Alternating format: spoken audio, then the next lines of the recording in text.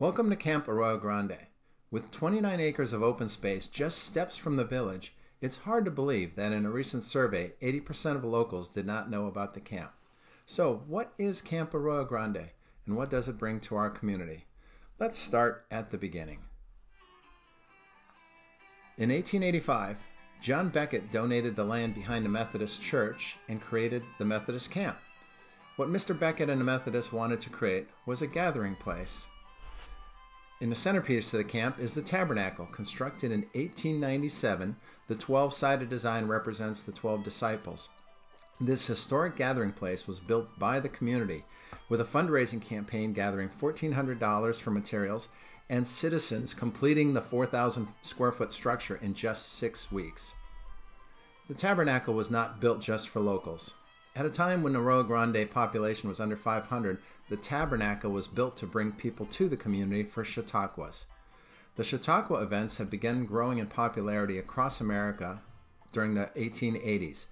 For days, people would hear traveling speakers share new ideas on current events, politics, philosophy, and religion. These were the TED Talks of their time. Important topics such as prohibition and women's suffrage were introduced and debated at Chautauquas.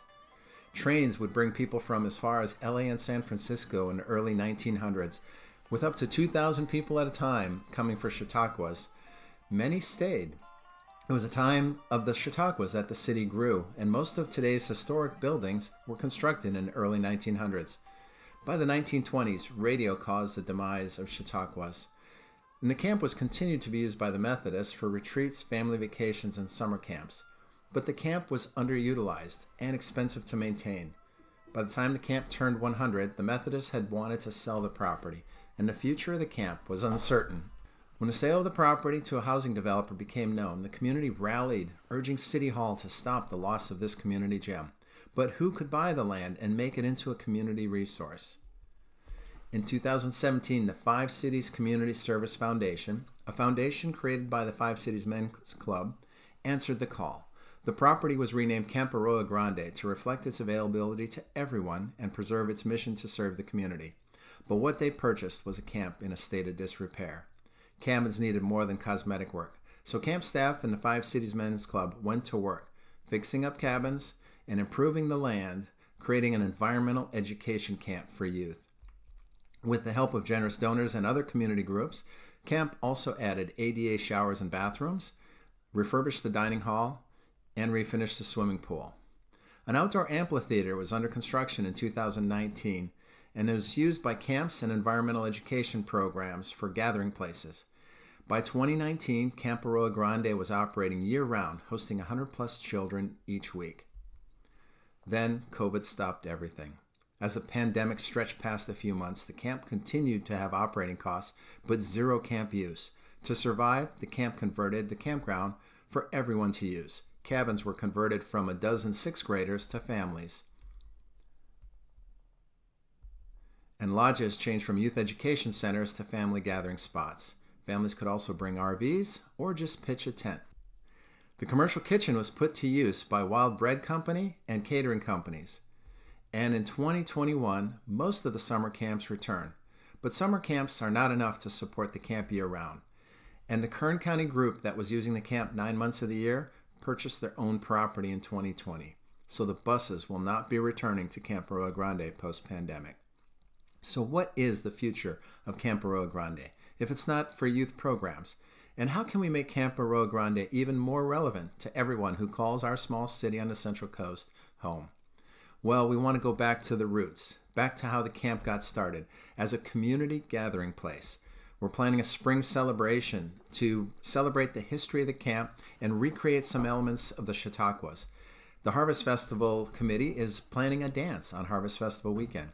And the camp is being made available for private events for companies, families, and nonprofits to hold their meetings and workshops, hold family picnics or pool parties and reunions. But the camp still needs some work to be a great meeting venue. And our centerpiece is where we're focusing our attention. While past remodels focused on cabins and grounds, the tabernacle is in need of some repair. Over the 124 years, the woodpeckers have destroyed the spire and the roof is in dire need of replacement. So, Can we bring back this historic gathering place to its original glory? We plan to do so for its 125-year anniversary next year with a renovation and landscaping. Our goal is to transform this picture today into this. Returning to the original whitewashed look, repairing the roof and spire, and doing interior upgrades. The landscaping will all be drought-tolerant and native plants. Even the lawn seating above the amphitheater will be artificial turf to be good for our water usage. And nearby will be an oak grove and oak tree nursery. The tabernacle at 4,000 square feet can host up to 150 people for dinners at weddings, Christmas parties, and baby showers. In the meeting configuration, we can get up to 200 people for church services and community groups and seminars. In the interior, it can transform into a magical place for school dances, quinceañeras, and weddings. And when you host a wedding at Camp Arroyo Grande, it's a private, all-inclusive location with lodging for up to 70 people. From rehearsal dinner until the morning after recovery, you never have to leave the camp. And imagine exchanging your vows perched high above the city and valley of Arroyo Grande. To achieve these goals, we're launching our Tabernacle at 125 campaign. We need $350,000 to fulfill these goals, and we've already got commitments that allow us to start the tabernacle restoration and build historical displays in the dining hall. Additional funds are needed to complete the landscaping, the oak grove, and a dining hall deck, as well as pavers around the amphitheater.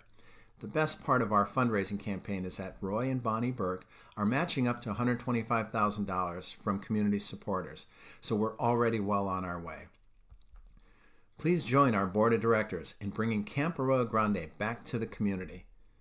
With your help, we'll mark the 125-year anniversary of the Tabernacle as a beginning of another 125 years as a historic gathering place for our community. I thank you. Please click on the Friends of Camp Arroyo Grande link to learn how you can be part of the camp as a volunteer or as a financial supporter.